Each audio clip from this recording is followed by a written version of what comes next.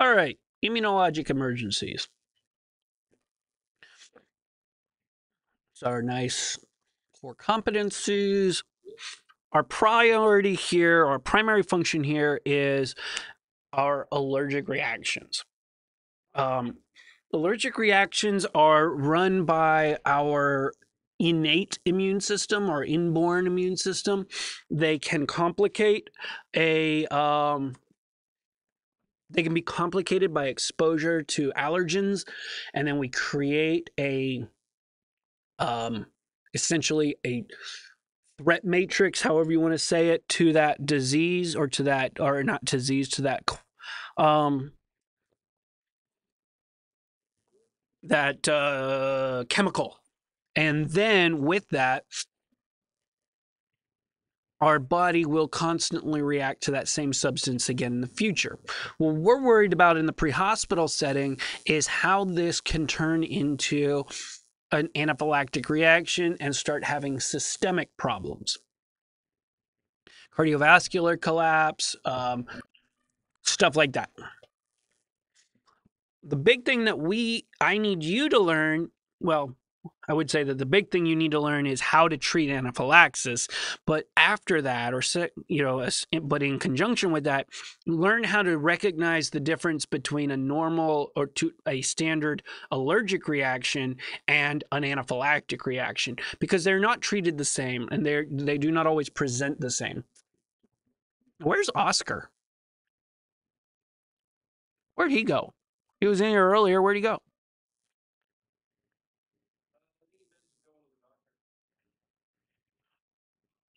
Yeah. All right. So here's a number of different types of immune responses or immune problems that we will see. Hypersensitivity. This means something that should not cause a problem, something that should not create a reaction, causes a bit more of a response from you versus somebody else.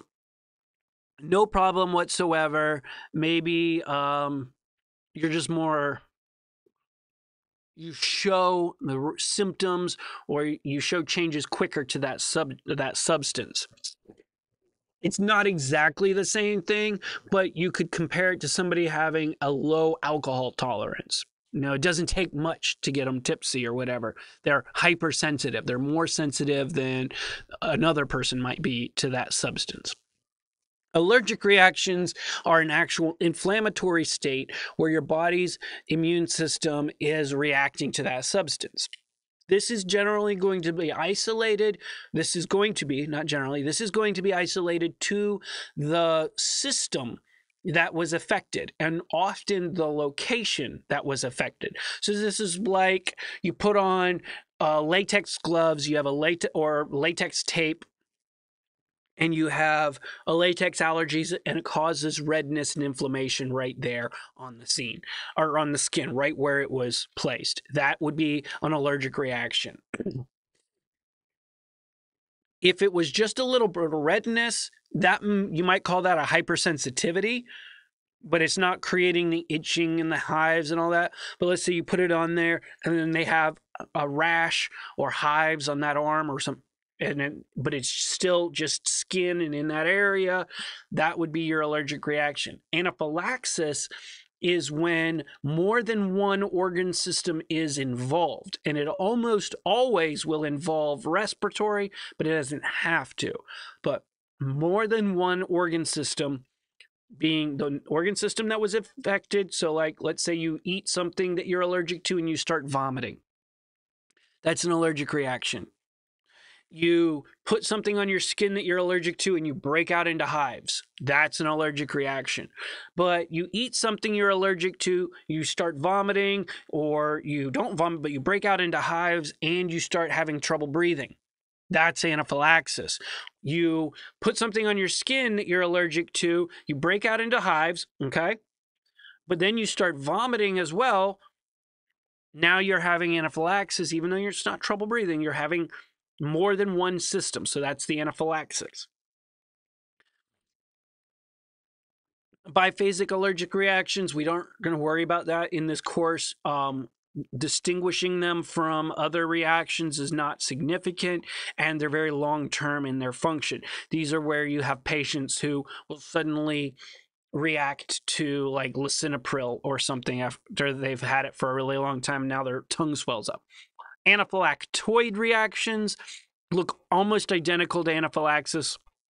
And then we have collagen vascular diseases, which is like lupus, and transplant, which is your body attacks the transplanted organ.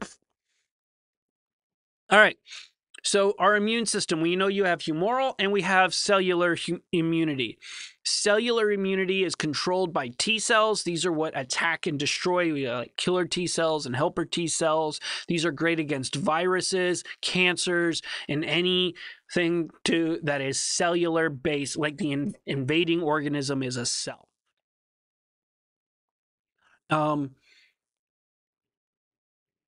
Or generally a large cell like your body cell or whatever. Most of our, bacteria are cells, most of our response to a bacterial infection is humoral based, where the B cells, B lymphocytes, are going to attack those organisms or those chemicals. So with humoral immunity, our body uses antibodies to control the invader or to defend against the invader, and then phagocytosis through your lymphocytes, like your macrophages and monocytes. But cellular immunity, the T cell actually does the destroying. The cell comes in contact with the organism and specifically takes that organism out.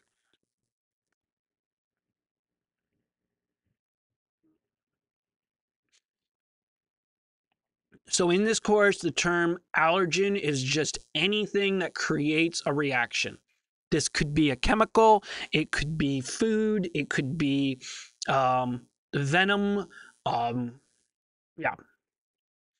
Generally, we would consider, venom should not be considered an allergen. I should not say that because venom is going to be harmful one way or the other. Allergens are substances that are considered harmless in the general population, but have created a reaction for that person.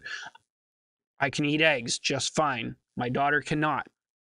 It's an allergen to her. It's not an allergen to me. Oh, antibodies are the chemicals that our body creates to fight that allergen. Allergens will get a matching antibody. Every antibody has an allergen. That allergen may be the proteins in milk or eggs, or it might be peanuts, or it might be bee venom, or bee venom, or it might be any number of, or penicillin. It may be the molecule in penicillin, but the antibody binds to that substance, creating a complex. That's your allergen antibody complex.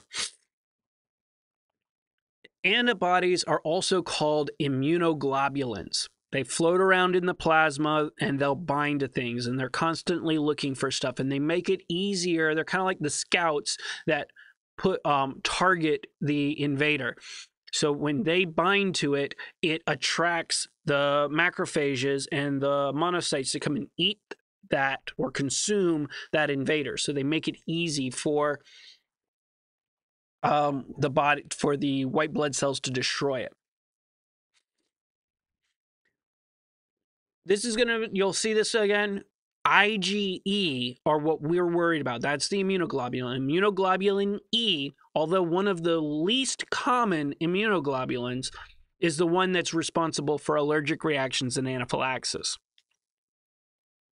All right, I already kind of mentioned this. Local versus systemic reactions. Local, at the site of exposure. Systemic, you got a tape or latex on your skin on your right hand, and now you have hives all over the body. It went from, instead of just being localized to the site of contact, it's systemic, it's everywhere.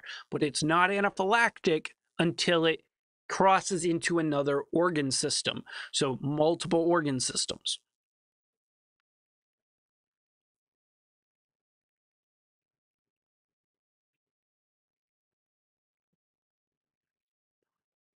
Like any chemical, how does it get into you or how onto you? Anything else?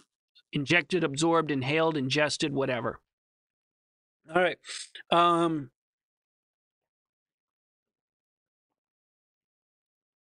Useful information.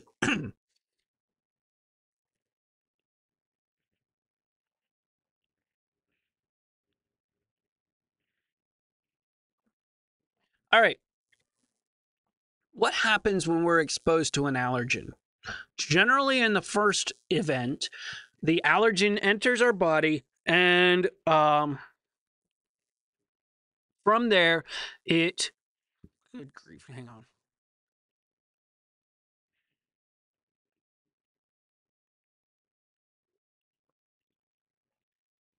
All right, so the allergen enters the body, and then our macrophages, which are the innate immune system, they're our natural immunity. They're basically white blood cells that travel through our body constantly looking for things they don't recognize. So macrophages come along, they see this new substance, they engulf it, they consume it, and if the body doesn't know what it is, if the macrophage is like, oh yeah, we know that, we've seen that before. If it knows what it is, it destroys it, it's gone. It's over. It actually uses it for energy. If it doesn't recognize the substance, if it basically doesn't match any of the previous antibodies produced, then pieces of that product, that chemical, whether it was a bacteria, whether it was a chemical released by a bacteria or a food substance, a protein, whatever that is, get stuck on the outside of the macrophage. And these macrophages are straight up out of a Mad Max movie. So they're going along through life. They find something that they don't recognize. They slaughter it. They eat it. And if they recognize it, they move on. But if they don't recognize it, they stick its body parts all on the outside of the cell, and then they go back to their hive, which is the lymph node, and tell all of their buddies, "Yo, look what we found!" and share the pieces around to all of their buddies, and then all of the other macrophages and white blood cells start activating to that substance, and the body creates a memory of that antibody. And it says, look, there's a whole bunch more of them out there in the fingers, so head out for the fingers and you will find your own. Once the body creates enough of those antibodies, runs away, destroys the invasion, then it stores those antibodies in your basophils and your mast cells. The mast cells are setting in different tissue, like in your subcutaneous tissue and your muscles, in your GI tract and stuff. They're just placed in various parts of your body. And the basophils are white blood cells that travel around and circulate through your bloodstream. And they're on lookout, and they're looking for things that have been recognized before. And if they want, and they are covered in immunoglobulins, in these little antibodies. And if something connects to that antibody and it recognizes that's an invader, we know what that is, it starts releasing a bunch of chemical histamine or chemical mediators, chemical transmitters. And those are and histamine is the primary, right? Histamine is going to activate the inflammatory response. It causes the vessels to dilate, causes them to leak, and it attracts more white blood cells to the area. So more plasma cells that'll make a bunch of antibodies will come in, more white blood cells that'll eat up the invader will come in, and the blood rushes to that area because the vessels have dilated, and then the fluid leaks out of the cell out of the vessel. So that way, all the white blood cells and the antibodies can all leave the bloodstream and go through the interstitial space to wherever the wound is or wherever the invading organism is and start destroying that organism.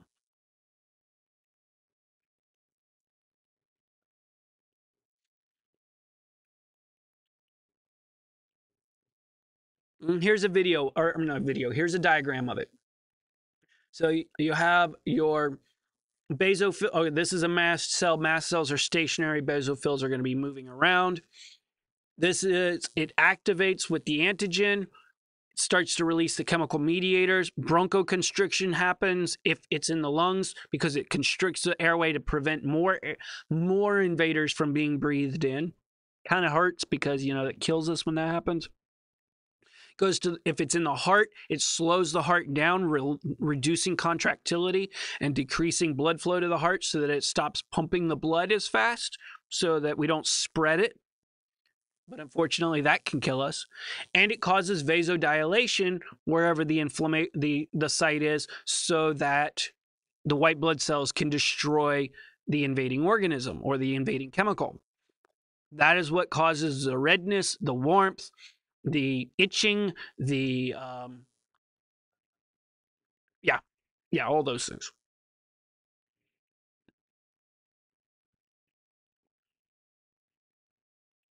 All right. So, first and foremost, when we're dealing with an immune response, an anaphylactic or whatever we call, we really want to make certain that whatever this person's reacting to is not going to affect us. All right. So if they got stung by bees, we don't want to show up and see if they're still in the area that these wasps or bees are. So make certain that we don't walk into a hazard.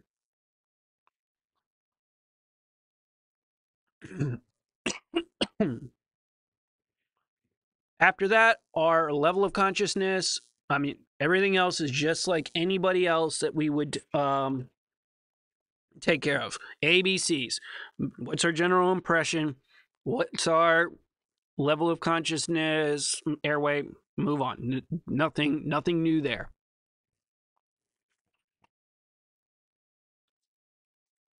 Now, in a serious allergic reaction scenario, we don't have a lot of time to play around when it comes to assessing the level of consciousness and such.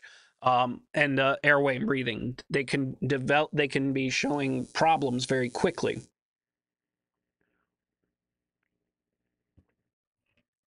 All right, so an allergic reaction could be mild because it's only showing hives, itching, redness, swelling, or whatever at the site of the area of contact. A moderate might be you have those same signs and symptoms, redness, itching, swelling, or whatever, but spread throughout the entire body system. Again, but still only one organ system. Severe reactions are the anaphylactic reaction, and this is when multiple systems are activated. And there's a reason I keep saying this over and over again, okay? Allergic reaction is one, anaphylactic is more than one system.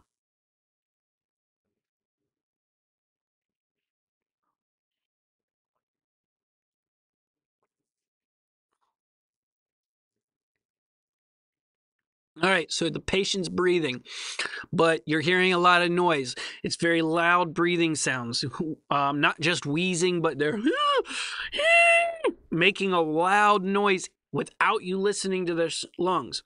That could be stridor, and that could indicate that their vocal cords are swelling, their larynx is swelling. Now, before stridor develops, the patient might start complaining of hoarseness or have a raspy sounding voice because there's mild swelling, and that mild swelling makes it hard for them to form their words with their vocal cord properly.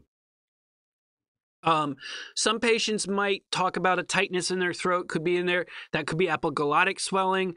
That could be laryngeal swelling, or they might feel like their tongue is numb or thick, and they start talking like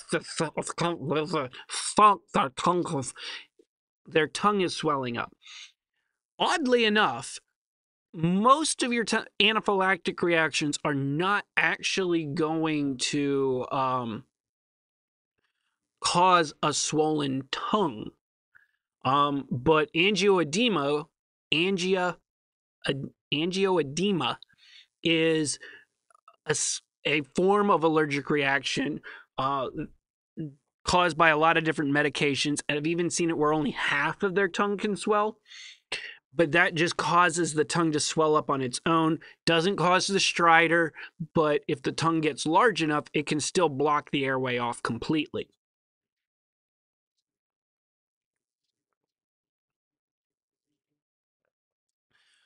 Early on, you might start to hear some wheezing. You have good air sound or air movement, but then the wheezing starts to develop as the bronchioles constrict. And then as the bronchial constriction progresses, you might get silent lung because there's no air being moved through those lung fields anymore. All right. And then our focus, honestly, is not so much on what's their skin color and condition. You know, do they have itching, redness, swelling, hives? My concern with the skin is it flush in general. Do we have what's their pulses? Because with an anaphylactic shock, you do not have pale, cool, clammy skin. They're not vasoconstricting and shunting blood to the core like a hypovolemic patient. They're vasodilated, they're flush, warm skin, causing a relative hypotension, just like your neurogenic shock and your septic shock, because these people have distributive. It's a form of distributive shock.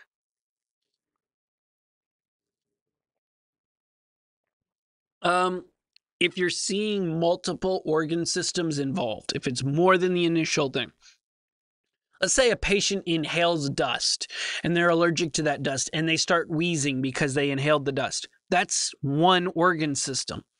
I might treat that a little bit more aggressive than maybe somebody who rubbed up against a plant that causes a reaction, or has a latex irritation on their skin.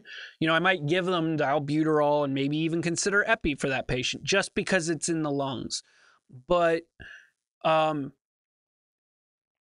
if you're dealing with a single system, they may not need to go to the hospital. If you're dealing with multiple systems, by the time you arrive on scene, do not waste time. Just load them up and deal with everything in transit.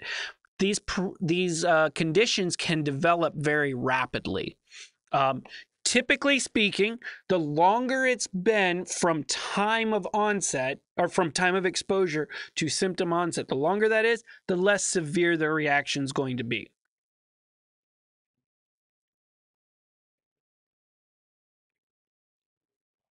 Have they ever had a reaction like this before? Have they ever been exposed to this substance before? If so, how did this exposure, how did this incident compare to previous incidents? What was done for them last time? Have they been intubated? Were they hospitalized? Not taken to the ER, but spent the night in the hospital or gone to the ICU? Do they take an EpiPen? Do they own an EpiPen, carry it with them? Have they used epi? Have they taken any other medications? Benadryl, albuterol, aerosolized epi like racemic epi. We don't normally see that one, but it is possible.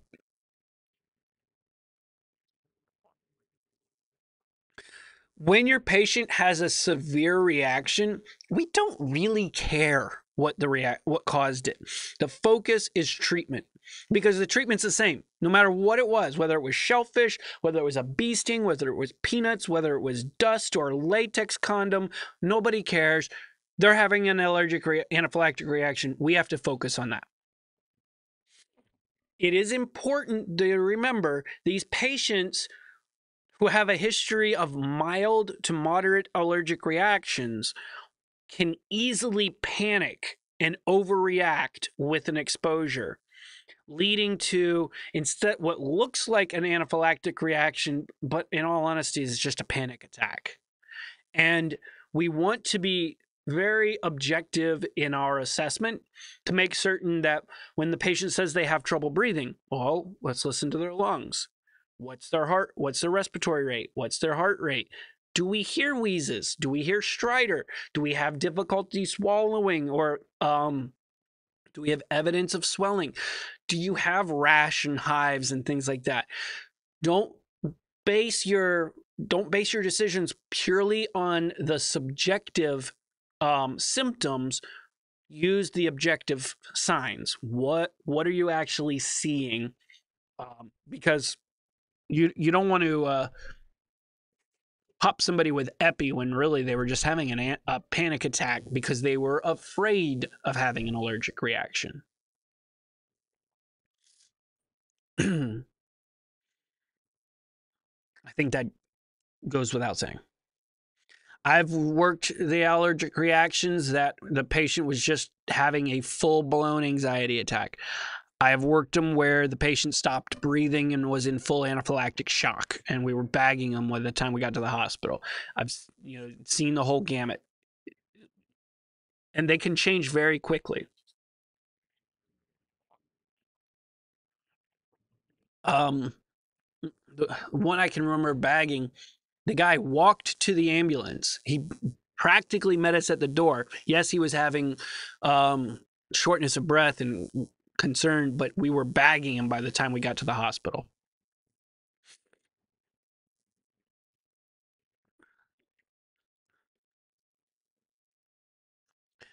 Try to get your vital signs early. Remember, the a true anaphylactic patient is going to be lower heart rate and low blood pressure because the histamine reaction release is going to slow the heart rate down and decrease their contractility. So they're they're distributive shock. They will have wheezing and difficulty breathing, but they'll probably start increasing their respiratory rate, trying to they're compensate for that difficulty breathing.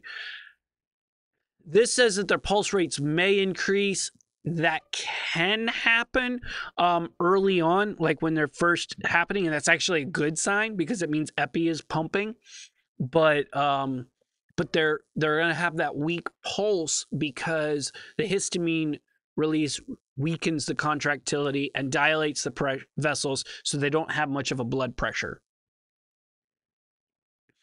Do all of the assessments that you can, but focus on intervention. So if your patient is already presenting with anaphylactic symptoms, your focus needs to be your epinephrine injections, albuterol treatments, diphenhydramine, solumedrol, and then fluids. Think about the medication that you're giving. What is it you're giving? Why are you giving it? What should it change? Based on what it should change is what you want to reassess. You gave epi. It's supposed to cause vasoconstriction and bronchial dilation. So their pulse should get stronger and their breathing should get easier. Their wheezing should become less. If you pop them with the epi and it got a little bit better, but then didn't, and then got worse again, that doesn't mean it didn't work. It just means you need more. That was your first dose. Now you have to do more. So keep a very close eye on these patients as you give them the treatment, and then do you see any improvement whatsoever? Sometimes they improve that one dose, everything's great. Other times you gave them the dose, they got a little bit better, but then they start getting worse again. So that means you have to do repeat doses.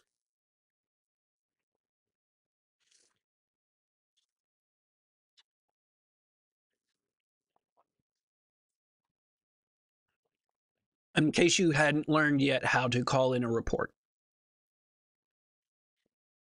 All right. I think we've stressed this to the max. Get the epi on board. Most of the time, if it's mild, they may need Benadryl. Probably take Benadryl at home and not need to go to the hospital at all. All right.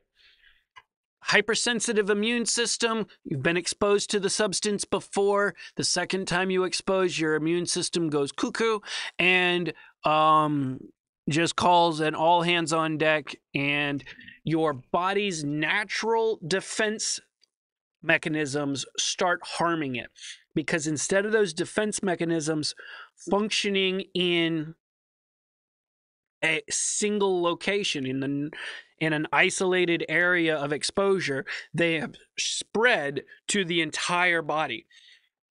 Histamine is being released not just where you were exposed to latex on that hand, but now the histamine is being released all over the entire body. And so instead of just your hand swelling, everything's swelling.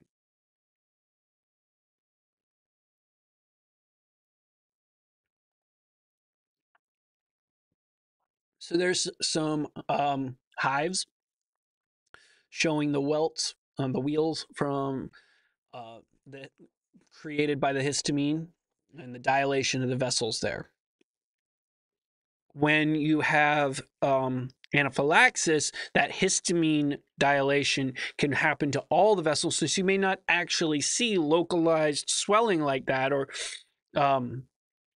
very clearly defined wheals because it's all of the vessels everywhere dilating out.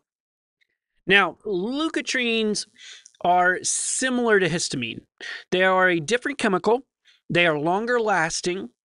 And if they activate, or when they activate, they're the ones that are a lot harder to deal with. So histamine is very rapid onset, but they're easier to deal with. Leukotrienes, on the other hand, they last a lot longer, have a lot bigger concerns. We in pre-hospital are not going to know, are we dealing with leukotrienes or are we dealing with histamines? And so our focus is the steroids, which are going to combat both, antihistamines, which are only a histamine, and then epi. Epi doesn't stop a leukotriene. It doesn't stop a histamine. Epinephrine simply reverses the problems that histamines cause. So if histamines cause the vessels to dilate, the epinephrine uses a different mechanism, a different pathway to cause the vessel to constrict. So you're just trying to balance the two out.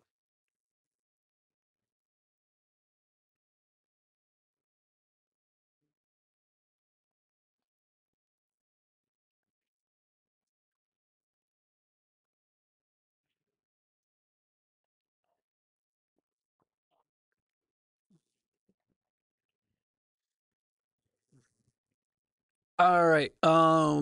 So like I said, it is a patients with anaphylaxis are having a distributive shock. It may also look like cardiogenic shock in that it weakens the heart. The hypovolemic shock, at least initially, is relative because the vessels dilated. As the vessels dilate and they become more permeable and fluid shifts, you might have a decrease in fluid volume. And so there's sort of a hypovolemia. But the big issue here is that their blood pressure is low because their vessels are large, are dilated, and their heart is contractions are weak. That's the concern. So we're going to give epi to constrict the vessels, and we're going to give fluids to fill them back up.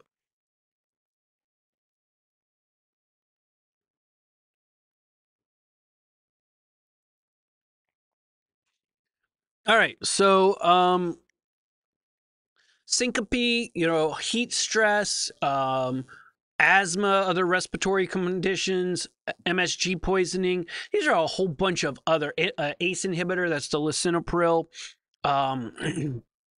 These are a lot of other similar reactions that are not anaphylactic. Most of these, I think you can rule out as pretty quickly as to what's going on.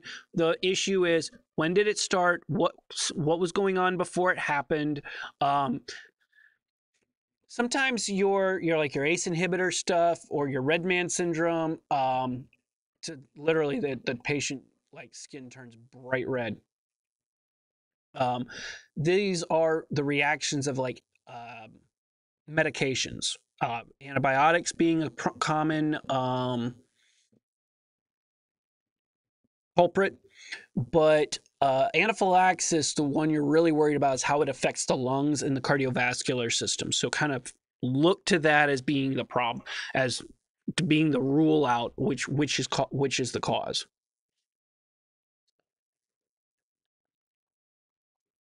All right, an allergic reaction, no respiratory distress, one single organ system involved, give them Benadryl. They can take it PO.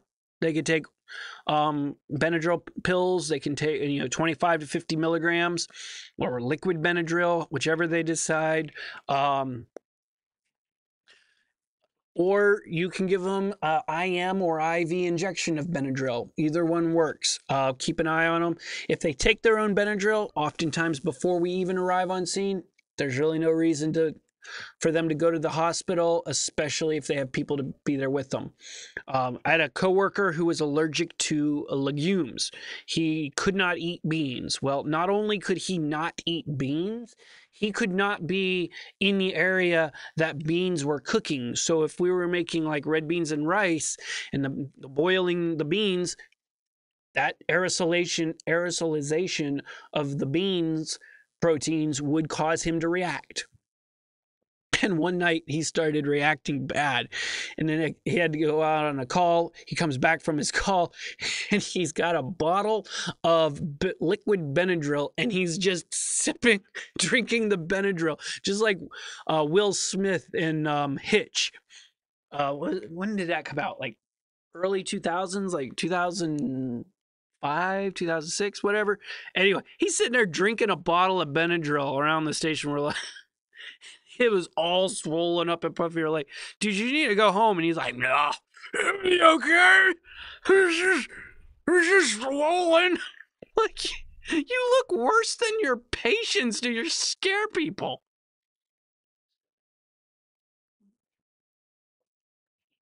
He's like, well, at least if I stop breathing, you can help me. Like, okay, great. All right. Obviously, if whatever's causing the reaction, if it's like tape or latex or a bee or powder, whatever, try to get rid of it. That should be easily thought of. Hoarseness will show up before stridor.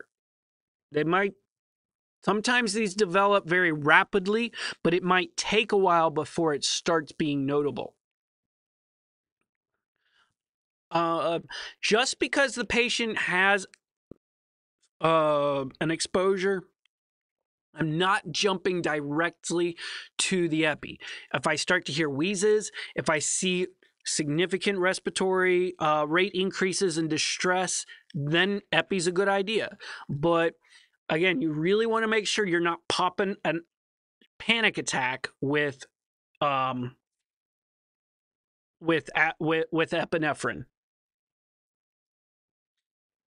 So, if you're using a auto injector, this is okay. You can shoot an auto injector through their clothes. Just remember, orange to the patient. Do not put your finger on the orange side. You will stick the needle in you. If you're using if you're drawing up your own epi 1 to 1000, 0.3 to 0.5 milligrams, 0.3 to 0.5 milligrams, which for 1 to 1000 is also 0.3 to 0.5 milliliters. If it's a severe case, the patient's really reacting, you can go IM into their shoulder.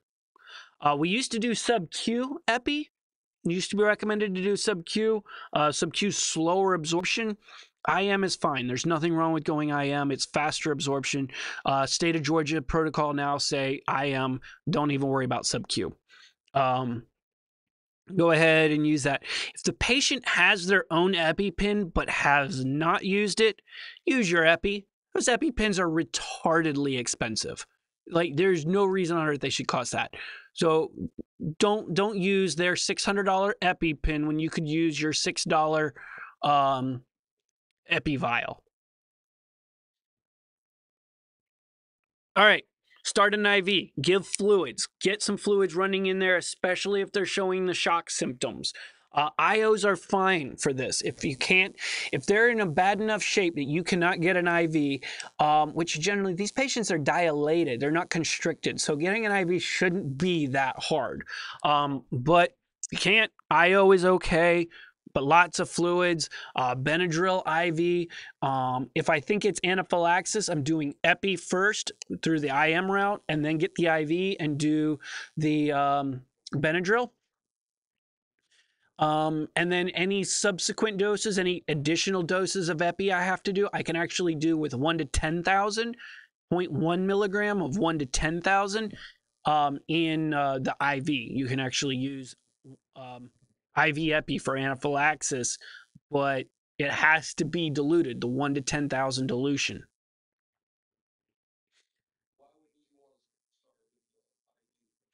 Because I need to get, if they're anaphylactic, it progresses so quickly. I want to get that epi on board fast, and I can draw it up and pop it IM in their shoulder or their thigh a lot quicker than I can start the IV and do all that. If the patient has the reaction, I already have an IV established for some reason, I can use the IV in the first place. And Benadryl, like I said, epi. You can also use albuterol.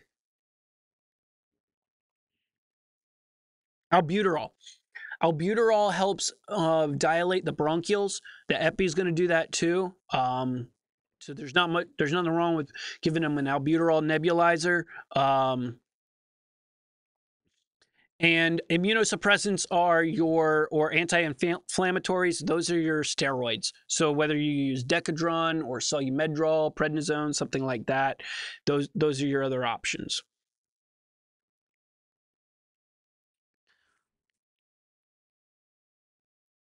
Even if your treatments are effective, the patient still does need to go to the ER because recurrent reactions or your medication could wear off, or yeah, a number of different things could take place, and they should be evaluated by a doctor.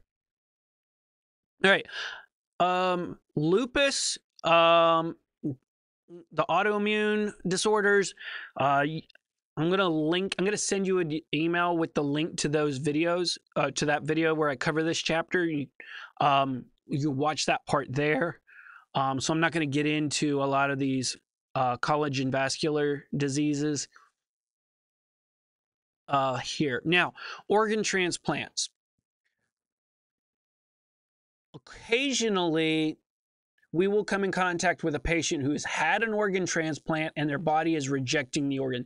They may have had the transplant 2 years ago, 3 years ago, and now their body is rejecting it. This could be because they stopped taking their anti-rejection medications. It could be that they have some kind of illness or infection that caused their anti-rejection medications not to be adequate.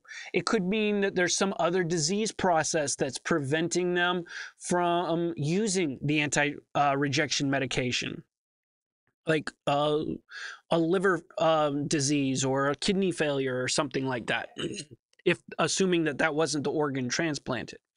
But how do we know what's going on? Well, anytime a patient has had an organ transplant and then that organ is rejected, the symptoms of rejection are identical to that organ system failure. So if a patient has had a heart transplant, they're going to look like they're having heart failure when it's rejected. Liver failure. Kidney transplant, renal failure. The one I'm wishing that we could figure out is brain transplant, and how all these people have had brain transplants, because there's a lot of people with brain failure out there right now.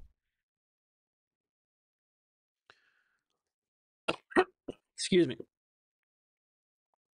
Because of the way the heart transplants work, they have to sever the vagus nerve. Epinephrine will work, but atropine will not, because the vagus nerve does not have an effect on the new heart that's been transplanted.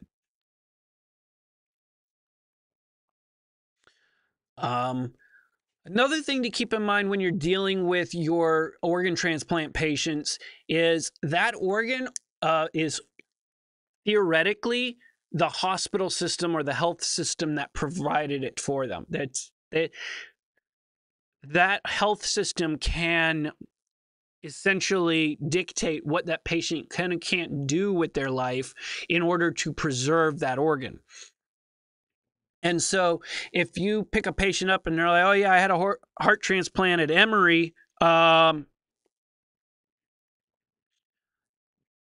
you're going to need to take that patient back to Emory for anything related to that.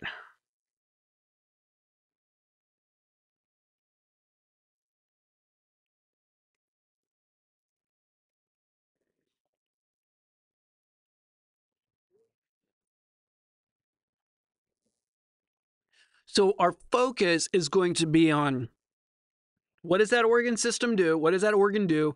And how would we deal with the symptoms of that organ failure? Whether, is it a fluid problem? Is it oxygenation, ventilation, electrolyte balances, things like that?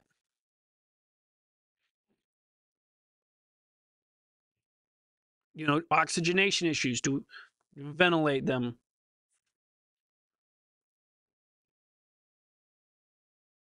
So look for the symptoms that mimic the original organ failure. Transport them back to the facility that did the transplant and intervene on life threats related to their the symptoms, right?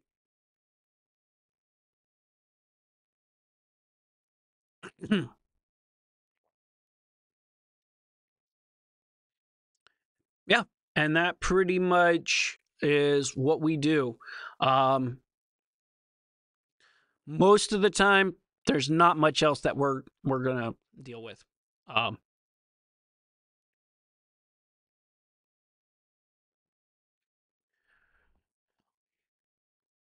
when we're dealing with patients with anaphylaxis, we really do want to encourage them to wear their medical alert tags or jewelry or whatever, because those are if their symptoms become severe, those might be the only way that somebody will be able to understand that's what's going on. They also need to learn to carry their anaphylaxis kits with them. Leaving your EpiPen in your truck or in your refrigerator at your home is not going to do you any good if you decide to go out in the woods hunting and you're allergic to bees or hornets. Um, Early reporting symptoms. Oh, it probably won't be that bad this time. I'll just keep an eye on it. No. Get help coming quickly. You can always cancel the help. You do not need to wait until it's too late or really bad.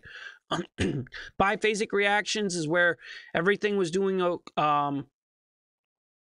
they had a reaction and then things got better, but then they have a second reaction, often the leukotrienes being activated, coming in a few hours later, causing a very severe recurrence. So those are some of the things that we want to educate them to look for. This is why we keep a really close eye on those. We have to encourage those patients to go to the ER and not just ignore the warning signs. All right.